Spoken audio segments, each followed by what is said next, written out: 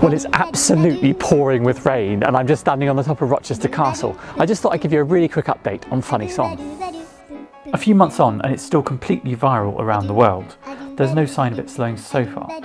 My osteopath knows it, most people you meet randomly in the streets know it, most dog owners who use TikTok have made videos with it. It's just completely crazy and, as I said before, very unexpected.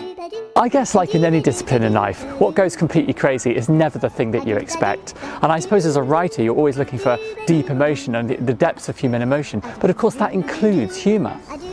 I've got to go back to my old school next week to a careers event, and I'm sure I'm going to be asked how Funny Song went viral. The truth is, I don't really know. A French influencer called Squeezy tweeted it quite early on, and from then it just went massively viral of its own accord. After university, I spent many years writing emotive and romantic cello, orchestral and choral music, which does appear around the world in various ways, and in a sense feels like my true, genuine expression. However, it's been incredibly interesting growing up during the evolution of the internet and its subsequent development over the last 25 years that really has changed the way we live in so many ways. And I think as a composer, I'm fascinated by the emotional narrative and how that reaches people in today's world.